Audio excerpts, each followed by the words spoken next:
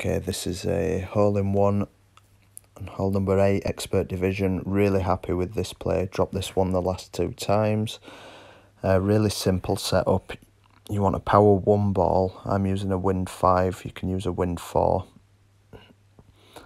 Something like a spider ball if you want, but it's that's the spin setup. What I'm looking for here is 4.2 backspin and not quite 1 bar to the left. I'm looking around 0.8 bars to the left, 0.8 or 0.9. Not too sure with the new side spin bars. I think that's maybe 0.8 bars left spin. So I'll just delete that because I'll take some screenshots afterwards. And there's a, I think everyone's already found this.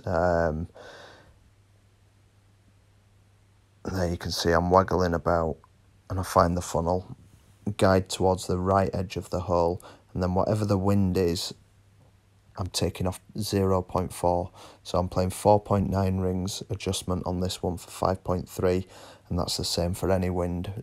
Just take off 0.4 and pull at an 11:59 pull angle. So just set your wind arrow just ticking to the left slightly, and that catches that funnel. Like I say, the course hasn't been out too long, but I think it's quite a well-known funnel.